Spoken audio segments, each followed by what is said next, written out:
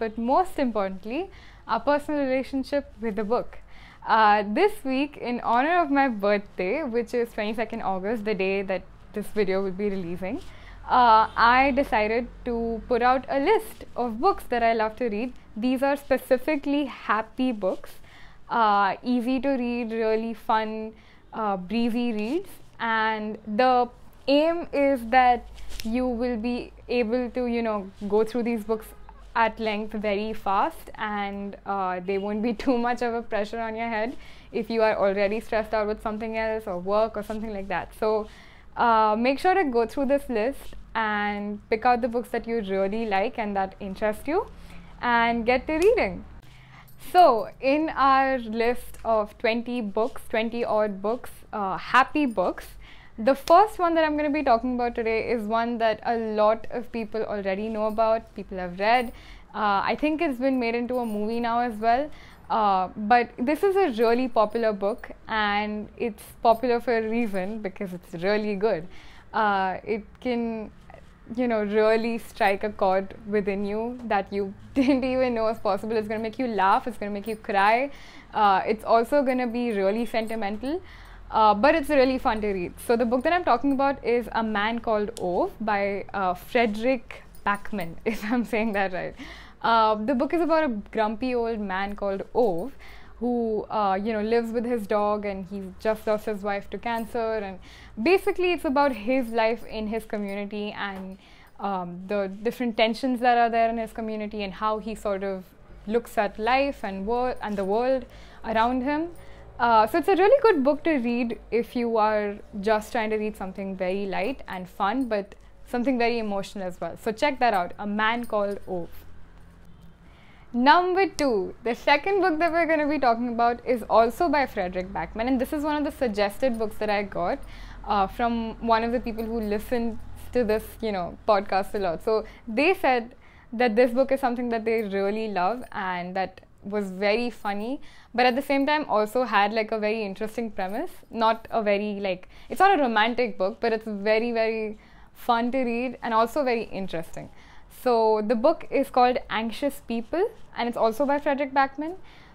So the basic premise is that there's been an attempted robbery, and the robbery basically didn't really turn out the way that the robber was expecting. So now there's a hostage situation, and there's a bunch of people who are very twisted and have their own sets of things going on while they're being kept hostage, and they get into a lot of arguments, they get into a lot of mischief, and it's very fun. The robber is very weird in the sense that he doesn't really know what he's doing. And it's just a mismatched situation, but it turns out to be really funny. So Anxious People is one book that you should check out if you are in the mood for a good laugh. Number 3, third book that we're going to be talking about is one that we have already discussed on our podcast before. We went over it a couple of episodes back, I think, and it's one that I personally feel like it's one of my favorite books, and it's not even fiction, but it's really close to me, and I think I really love this book a lot, and I definitely want to go back to it a million times again. The book that I'm talking about is Becoming by Michelle Obama. So it's her memoir, and it's basically the book about her life, about how she grew up in Chicago, and after she met Barack and her kids, and even besides all of that, who she is, as a person, as a working woman, as a black woman in America, as the wife of the president. It's really nice to read in the sense that it gives you that little push, and it motivates you if you feel like you're slacking a little bit at work, or if you feel like you're slacking otherwise in some other areas in your life. You should pick up this book because she's a very inspirational person in general. So yeah, that's number 3, Becoming by Michelle Obama. Number 4, the fourth book that we're going to be talking about is Eleanor Oliphant is Completely Fine by Gail Honeyman. Now again, this is a book that we have already discussed, but I want to mention it here because it is one of the funniest books that I've ever read. And that's saying a lot because when you read the book, you know that it's going to be a little heavy because it deals with a lot of mental health issues. It deals with mental illness really well. And there's a lot of it in the book. There's a lot about loss, and there's a lot about denial. It's about a complicated woman named Eleanor Oliphant, okay? And you think she has a very organized, very isolated life, but in truth, it's very, very messy. And she's just trying to keep afloat, honestly. But on the outset, she seems totally fine, but on the inside, there's stuff lurking. But it's told in a very funny way, and Eleanor is a character that I promise you is going to stay with you once you finish the book, and it's really, really hard-hitting. Again, it's a book that's going to make you laugh, it's going to make you cry, it's going to make you feel for the character a lot. And it's also going to, make you look at life in a really nice, positive, fun, wholesome way. So Eleanor Oliphant is completely fine by Gail Honeyman. That's going to be number 4. Number 5. The 5th book that we're going to be talking about is Daring Greatly by Brené Brown. So this is one of the suggested books that I got, and it basically deals with one particular thing, but it sort of also encapsulates a lot of other important aspects of living. Brené Brown is a researcher, and she has researched for years in ACT therapy, which is acceptance and commitment therapy. And so she talks about the essentials of ACT therapy, which is vulnerability, courage, values, willingness, and the fact that people need to accept who they are and come to terms with it and love and embrace that part of themselves. She talks a lot about vulnerability, and Daring Greatly is basically about that. It's about having the courage to be who you are, about living a life that you are eventually very proud of, that you feel satisfied with. And Daring Greatly, I believe, gives you the tools to go on that path of self-discovery and figure out who you are and figure out a way to embrace that part of yourself. So Daring Greatly by Brené Brown, if you're in the mood for something really uplifting, but also something that makes you ponder. Number 6. The 6th book that we're talking about is Eat, Pray, Love by Elizabeth Gilbert. Yes, we're going back to some really old school, I don't want to say cheesy, I mean it is cheesy, but we're going back to some really old school chick flicks that they call. Eat, Pray, Love is a book about self-discovery, it's a book about travel, it's about love and making mistakes and finding yourself in third world countries. It's about Elizabeth Gilbert's personal journey into finding herself, and she travels to India, she travels to Bali, she travels to a lot of these really cool places, interiors of these countries, and basically she has a lot of conversations with people that change her life, and it changes the way she lives, it changes her mindset, it helps her find love, and it helps her decide what exactly was important to her. So Eat, Pray, Love is a book that is on every list when you talk about happy books or uplifting books or self-discovery books. So check it out, because it still has something at the core of it that makes it shine through every time, with readers of all ages and all genders and everything. So check it out. You can watch the movie as well, but I would prefer if you read the book first. Number 7. And the next couple of books that we're going to be talking about actually are going to be the classics. We're going to be talking about, the old school romance dramas that we read when we were probably in school or when we were teens. The book that I'm talking about for number 7 is Pride and Prejudice by Jane Austen.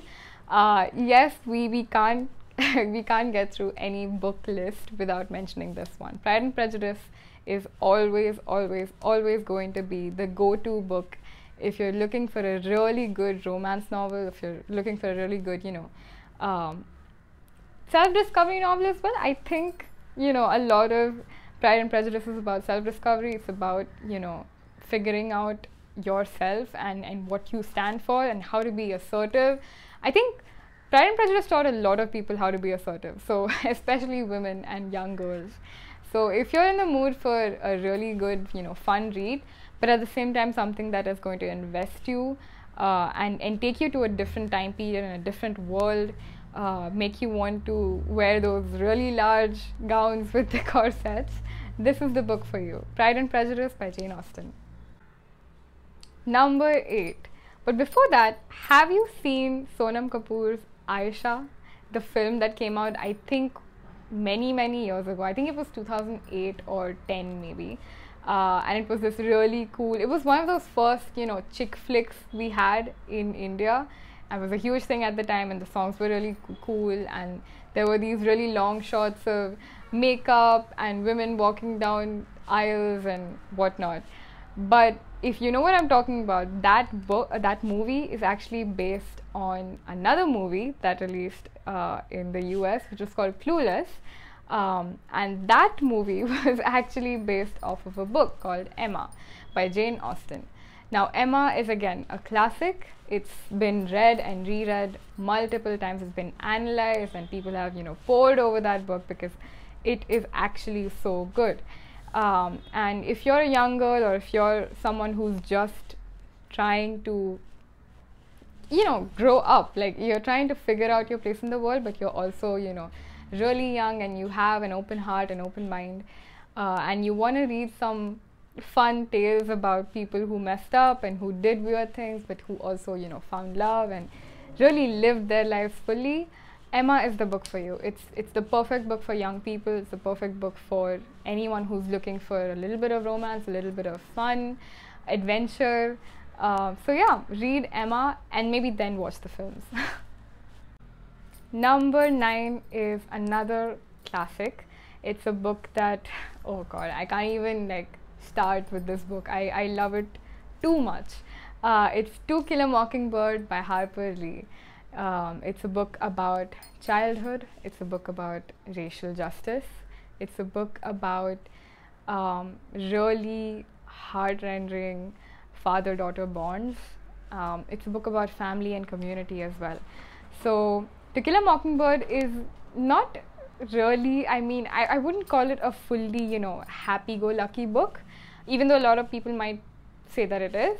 But for me, I think it's a wholesome book. It has the right amount of pain, it has the right amount of love, it has the right amount of betrayal, injustice, and a lot of these complex emotions given to you in really these small bite-sized doses. So it's about, Scout, who's this little girl. She is, living with her dad, who's a lawyer.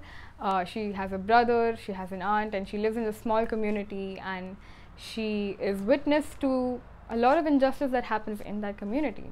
And basically, it's all of that told through the eyes of this little 10-year-old kid, and how she views the world, how she views her dad, how she views her family, what she does to change the world that she lives in, little by little. It's a lot about, just owning up for yourself and owning up for who you are, and everything related to that. It's a really beautiful book if you go into it, and it's pretty easy to read as well. It's breezy. You can go through it in one sitting also if you're ambitious.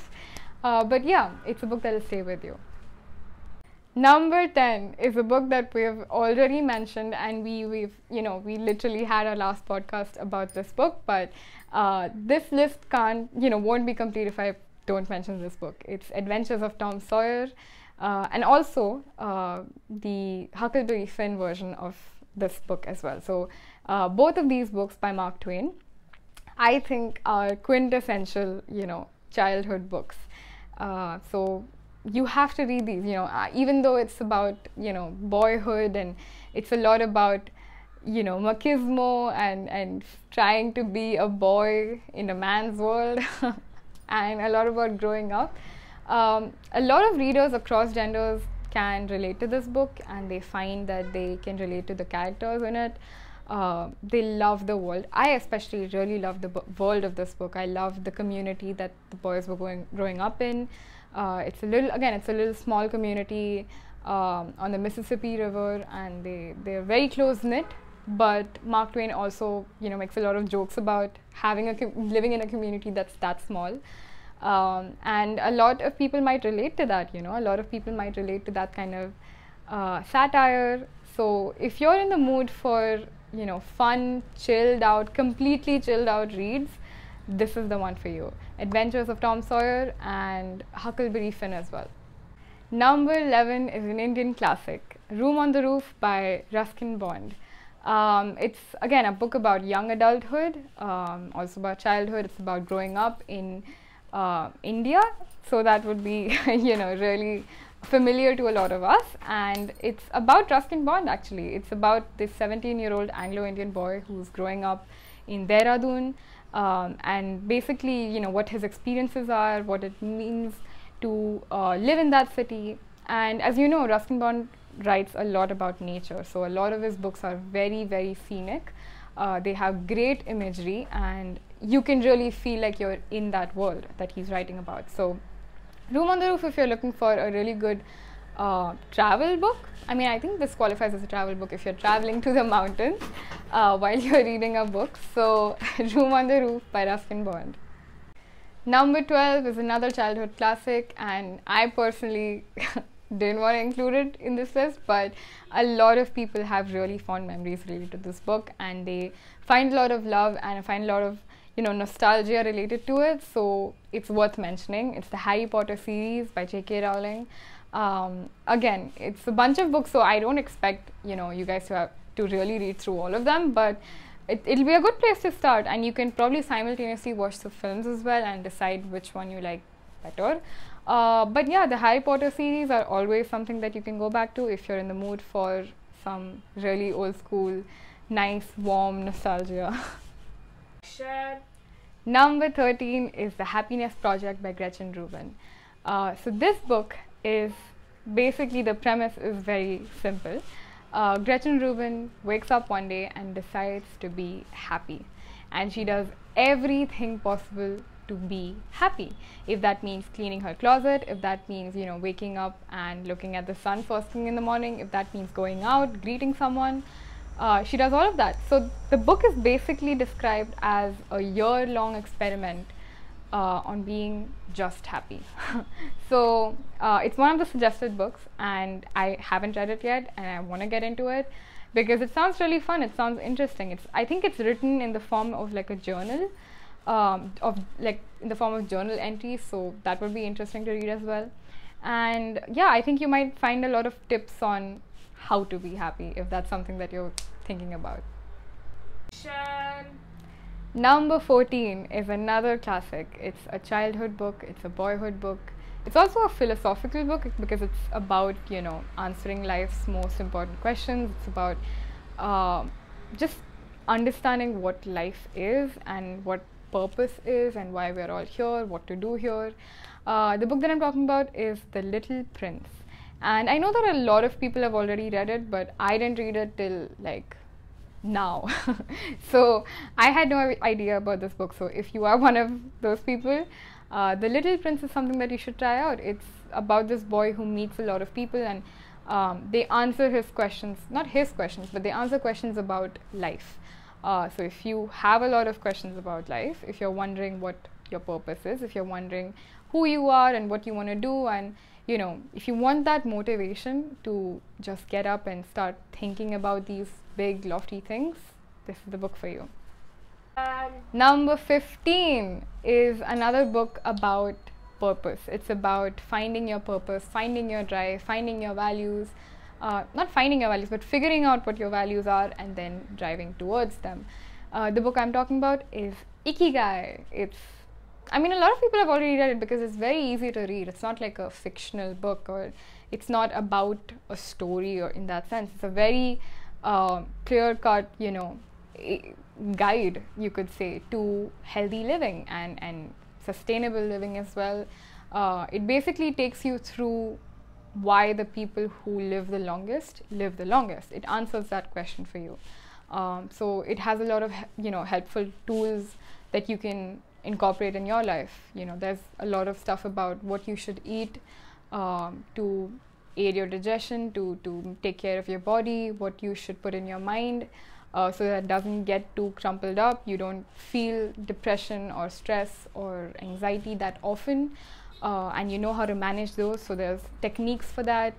There's also a lot about community and coming together and why social interaction is so important. So it deals with a lot of these things that basically tell you how to live a good life, and what to do about your body and your mind and all of these things. So check out Ikigai. Number 16 is a special mention book because the woman behind this camera, which is my sister, just said that all of these books that we've mentioned are useless before this one book that has had tremendous impact on her life, which is The Power of Subconscious Mind by Joseph Murphy. And she believes that this is a book that you have to read if you need to get your life in order. And I've personally seen it. She did get her life in order. So check this book out if you need to know all about the subconscious mind, if you need to know how it works, if you need to know how to control your mind, how to control your emotions, how to have a better grip on them. So Power of Your Subconscious Mind by Joseph Murphy. That's it for this video. These are all the books that I wanted to talk about, and I actually wanted it to be 20 books, so in honor of my 20th birthday, 20 books that I'm recommending. But I decided that I would let you guys decide what the next 4 books are for you. What are books that you've read that really make you happy? And that could be anything, you know. It could be like a really sad book or a really heavy book, but in the end it has really good memories for you. And when you think about it, maybe something happened in your life that around that time when you were reading that book that made you very happy, and you associate that book with happy memories. You know, if you have a book like that, mention it and write to me. I'm gonna be very happy to learn about it, and you could suggest it to other people that you know. So finish this list off, suggest 4 more books that you love and that help you be a better version of yourself. And thank you so much for tuning in. These are all the books that I had. I'm gonna see you next week with another brand new episode, and happy birthday to me. Thank you.